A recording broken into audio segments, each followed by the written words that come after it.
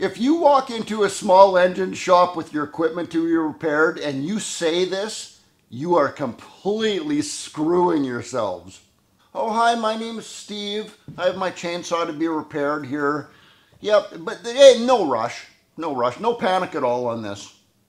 Do you know what just happened right there?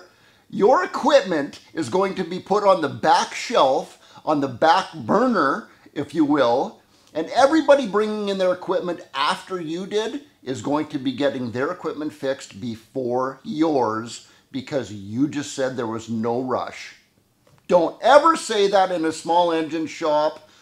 You're welcome. Steve out.